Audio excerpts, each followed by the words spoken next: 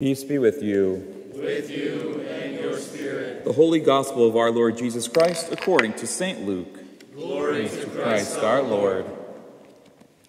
While the crowd was pressing in on Jesus and listening to the word of God, he was standing by the lake of Gennesaret. He saw two boats there alongside the lake. The fishermen had disembarked and were washing their nets.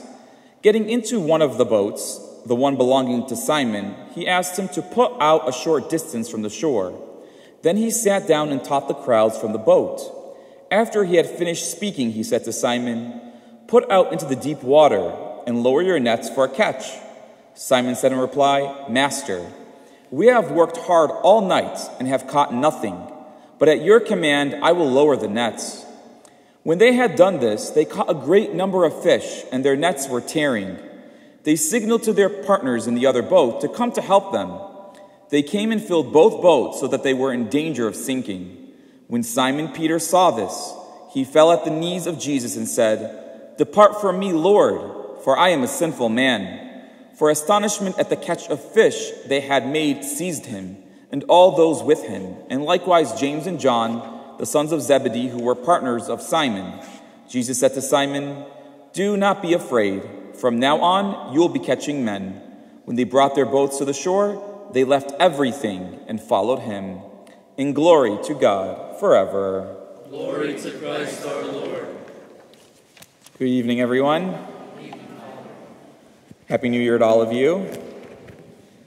You know, I really love this time of year, whenever it's a new year, because I always make a joke and tell my friends, new year, new me. And then my friend tells me, "Yeah, right, keep trying."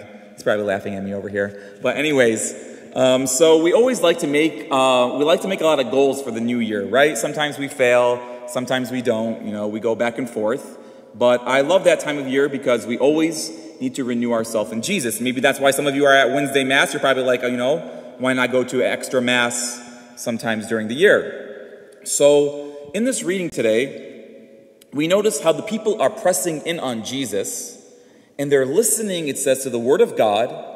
And then Jesus gets into the boat, into Simon's boat, and then he begins to preach to them. So the people, they're hearing the word of God, they're soaking in God's word, and then all of a sudden Jesus says to Simon, he says, "Now take the boat deeper. Go deeper into the waters." And so it's the same thing with all of us. A lot of times we hear the word of God, and then Jesus invites us to go even deeper. He says, "Now, come out, make an act of faith, trust me, walk on the water, go deeper into the waters." And so immediately when Jesus says to Simon, he said to him, "Throw the net on the other side, on the right side of the boat." And he says to him, at first he says, "We've worked hard all night and have caught nothing." So Jesus is reminding St. Peter, he's basically saying to him, "You've been fishing this whole night without me," right? Sometimes in our life, we can just take control of the wheel and say, "Jesus, I'm in control.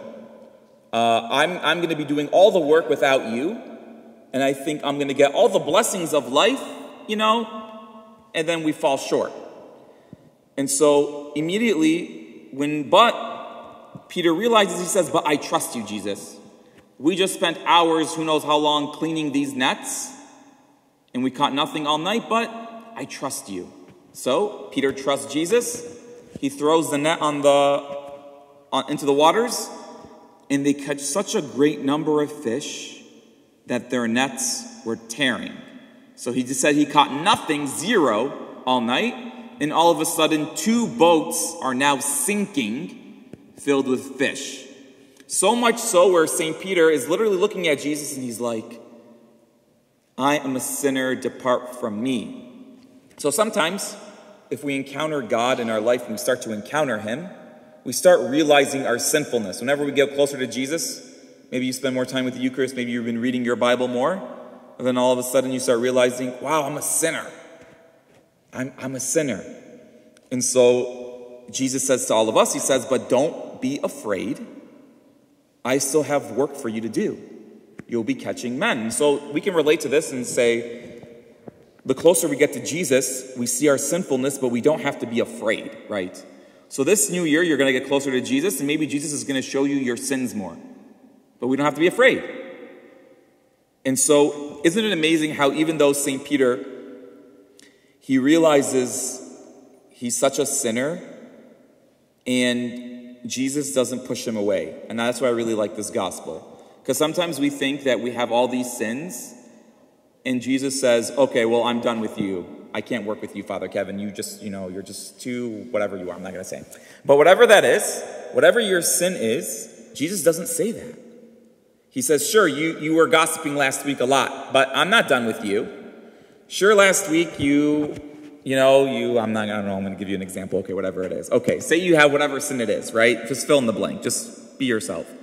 Jesus doesn't, we always think sometimes God is so far, and it's the opposite. He literally comes so much closer to you. He sits right next to you, and he basically says, well, are you going to get up now?